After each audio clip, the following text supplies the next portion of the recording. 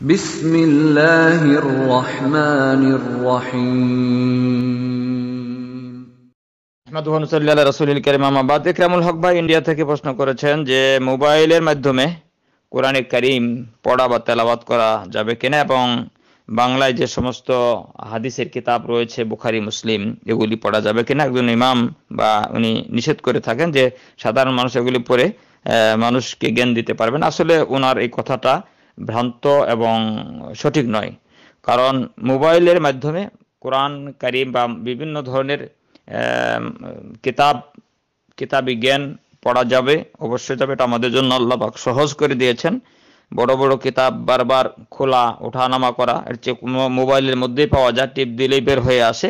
এটা আমাদের জন্য সহজ। মোবাইল খুলেও আমরা যে কোনো সময় কোরআন হাদিস চর্চা করতে পারবো। তবে কিতাব থেকে পড়া এর মজাটাই আলাদা, এর মহব্বতটাই আলাদা। এই জন্য আমরা কিতাব থেকে পড়বো ভালো, কিন্তু কিতাব ছাড়াও আমরা মোবাইল থেকে পড়তে পারবো, কোনো আপত্তি নেই, কোনো সমস্যা নেই। আর বাংলা কিতাব হোক, বাংলা অনুবাদকৃত কিতাব হোক বা হাদিসের কিতাব হোক, যে কোনো বই এগুলি সাধারণ মানুষ পড়তে পারবে, অবশ্যই পড়তে পারবে। সাধারণ মানুষের পড়ার সুবিধার্থেই তো এগুলি অনুবাদ করা হয়।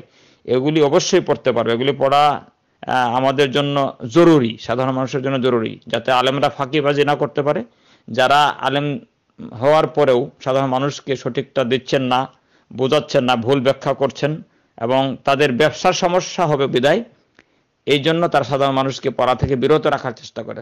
অবশ্যই সাধারণ মানুষকে দলিল বুঝতে হবে। তারা যখন দলিল বুঝবে সাধারণ মানুষ, তখন আলেমরা ভুল ব্যাখ্যা করলেও, অন্যদিকে মুড ঘুরিয়ে বলার চেষ্টা করলেও সাধারণ মানুষ তাদেরকে ধরে ফেলবে এবং কথা। এই জন্য অনেকের সমস্যা হয় বিধায় তারা এটা নিষেধ করে থাকে। আল্লাহ পাক তাদেরকে হেদায়েত দান করুন। সাধারণ মানুষ যার যার ভাষায় কোরআন এবং হাদিস এটা অনুবাদ পড়বে, ব্যাখ্যা বিশ্লেষণ বুঝে আমল করার চেষ্টা করবে। এটা আরো উত্তম। সাল্লাল্লাহু আলা নবিয়িনা মুহাম্মদ।